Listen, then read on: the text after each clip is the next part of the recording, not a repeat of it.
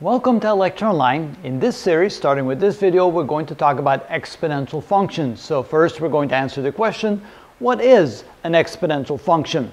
Well, by definition, we can say that an exponential function is a function where the independent variable is the exponent. Here's an example of that. We have y, the function y equals c to the x power. C would be a constant, that's considered the base, and x becomes the exponent, which is the independent variable. The general form, we can write it as y is equal to c to the function of x, because it just doesn't have to be a constant raised to the x power. Sometimes we can have it in like this, where we have x plus 1 as the exponent, or 4 raised to the 2x exponent. So those are called exponential functions as well, but the standard form is simply y is equal to a constant raised to the independent variable x. Of course, we could use another independent variable. We could use t for time, x for distance, and so forth.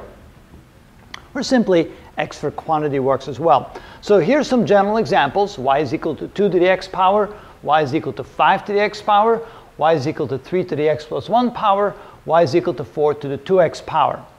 Now, the equation can be graphed just like any equation, and here's an example of what it would look like if we graph y equals 2 to the x power. Notice that the function crosses the y-axis at y equals 1. And that's very peculiar about exponential functions. It doesn't matter what this constant is. This constant could be any number, 5, 10, a million.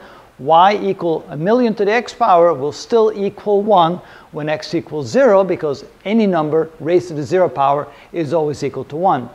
An exception to that, sometimes it's confusing, if you have the exponential function multiplied times another constant, c times 2 to the x power, notice that c is not affected by the exponent x, therefore that function crosses the y-axis, and yes, this is indeed the y-axis right here, and the x-axis. It crosses the y-axis at the constant value. So for example, if this is y equals 5 times 2 to the x power, of course when x is equal to 0, 2 to the 0 is equal to 1, 1 times 5 would therefore be equal to 5, and the function would then cross the y-axis at y equals 5. So to get a feeling for what exponential functions are, they are the type of functions that initially get increased rather slowly, but then very quickly begin to increase rather quickly. So that's what we mean by exponential growth, for example. So populations will initially grow slowly, but over time they begin to go faster, faster, and faster. So let's try that here. Let's say that we start with a value x equal to, how about minus 1?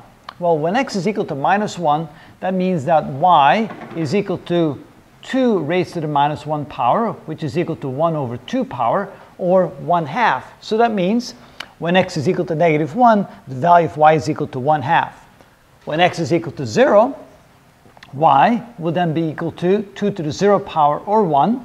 When x is equal to 1, y will be 2 to the 1 power, or 2. So you can see that the function initially grows rather slowly, but then as the value for x gets bigger, for example, when x equals 2, y becomes 4. When x equals 3, y becomes 8. When x equals 4, 16.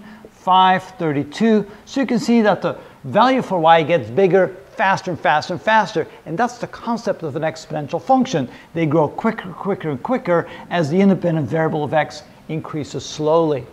For example, if you let x equal 10, now y would be 1024. Let x equals 100, y would be an astronomically big number. So they get very big very quickly as x gets bigger. So that's the concept of exponential functions. We'll show you all kinds of other things regarding those functions, and then eventually we'll get to the natural exponential function. So stay tuned if you're interested in exponential functions. We have some more videos for you.